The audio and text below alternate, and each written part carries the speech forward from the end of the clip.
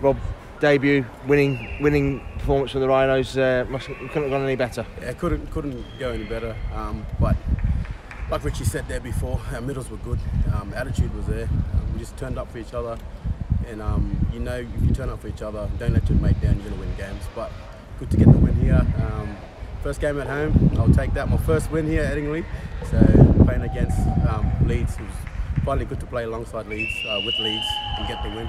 But I'll take that and go forward from that. What did you make of the atmosphere as you walked out Emerald Headingley? Yeah, well, coming in, it was an eye opener. Not used to it, but you know, the fans, you can tell why Leeds is such a home team. You know, they've got good base there with the fans, and they were lovely. You know, they were all happy when we you know, get the win, and but I loved it. Seeing all the kids and that, and a good day for it, and good to get the win, like I said.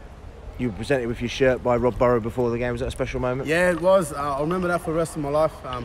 I respect Rob. I love him as a player and get to know him. He's a humble guy, and you wouldn't think that he's done all the things that he's done, and he's played in big games. So I really took that. I gave him a big hug. He wanted to shake my hand, but I gave him a big hug. You gotta give Rob a hug.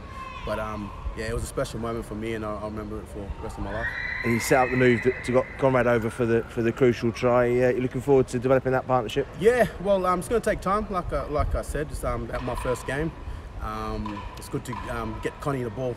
You give that big fella the ball, he's going to make something out of nothing. But like I said, it was good to get the win. We know what to work on and build on from there.